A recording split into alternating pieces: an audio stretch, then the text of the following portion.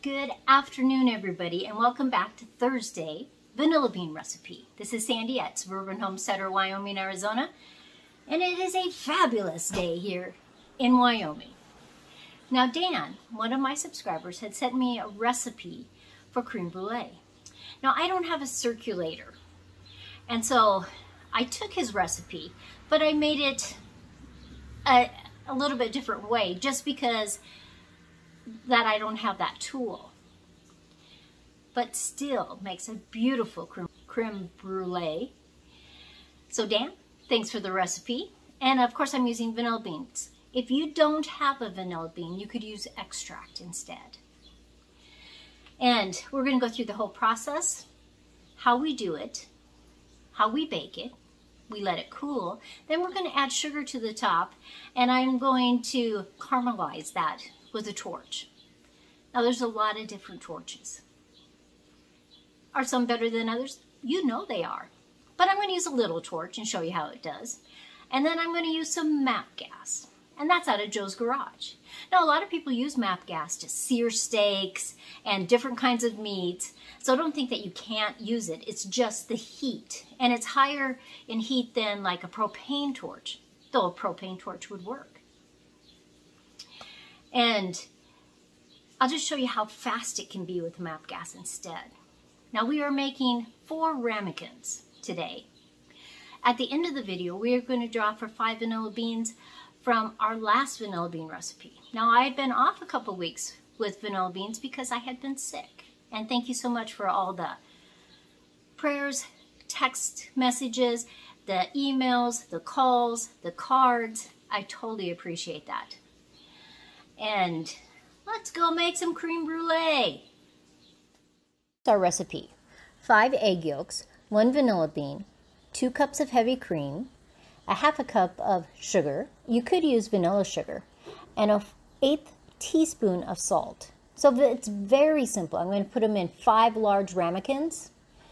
And so we're going to put the milk, the salt, and the vanilla bean on the stove, basically pretty low, medium-low heat. And we just want it to get hot. We don't want it to boil, anything like that. But we're just going to throw the entire vanilla bean in there. And let's get the other half, and I'm just scraping those seeds out. Now I will not be able to use or save that actual vanilla bean because it was in the cream. A lot of times I can put it, after I take the seeds out, I can put it in sugar and make vanilla sugar, but you can't do that if it was in any kind of milk product. Now I'm going to break my eggs. These are farm fresh eggs from the girls. And I need 5 yolks.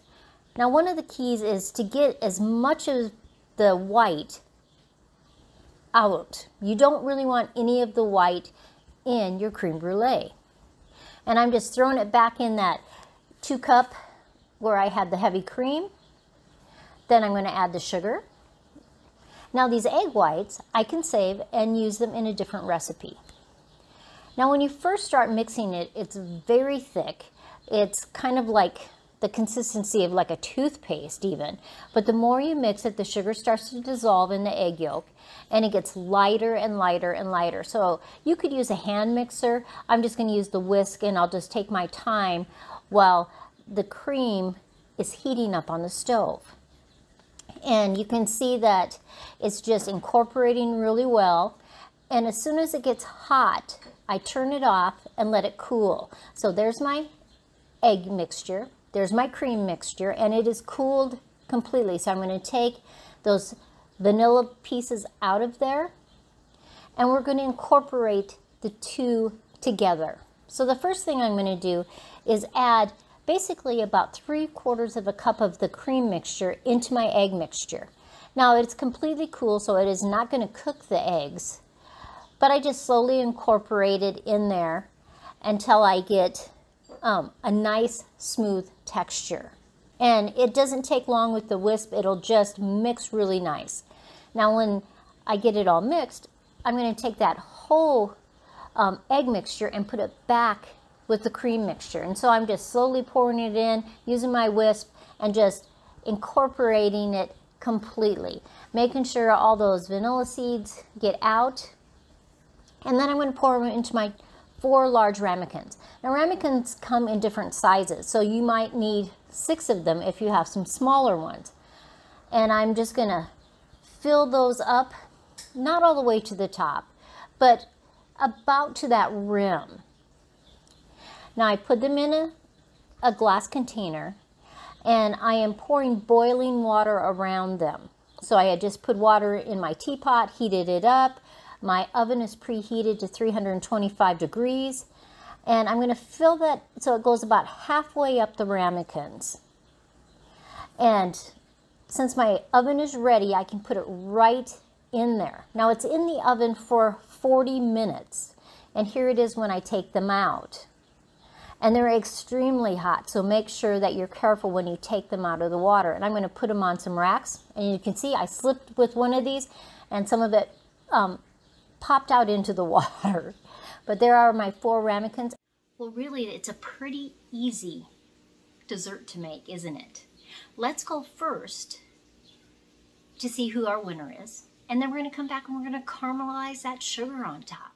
So the computer is picking from 32 different unique comments on that video, and it's Dan McCann, and that is so funny since he is the one who actually gave me the recipe. What are the odds that he would win some vanilla? So here's my little propane torch, and I'm trying, and obviously the little butane torch is out. So all of them are going to be MAP gas. So I put a tablespoon of sugar on, and I actually really wish I would have put just a little bit less sugar than I did. But the recipe calls for a tablespoon of sugar, and so here I am. And the idea is if you keep turning the ramekin, as you're putting the flame to the sugar, it'll be very even. Now it's a trick because you want the sugar to melt. You can see it's starting to liquefy, but you don't want it to burn. So there's always there's that fine line on when you're doing it. And so you always want to stop really just a little bit before you think you should. And it's very liquidy, the sugar is, and then you just stop and you let it cool. And it's perfect then. Well, Joe, have you ever had creme brulee? I don't think so, baby. It's good. That top will be a little hot. You use the flame to crystallize that sugar on top. And so you can just break through that and just take a bite.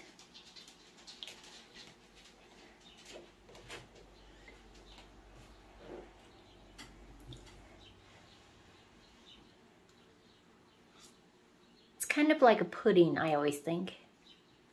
That's good. He always says it's good. It's real good. Doesn't he? When does he tell me, oh, I don't really like that? You're a good cook, baby.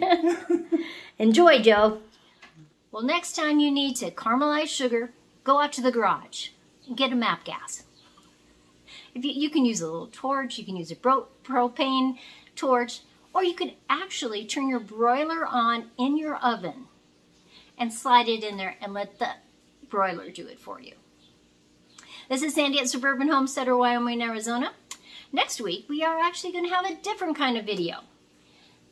But I think you'll like the recipe. See you then.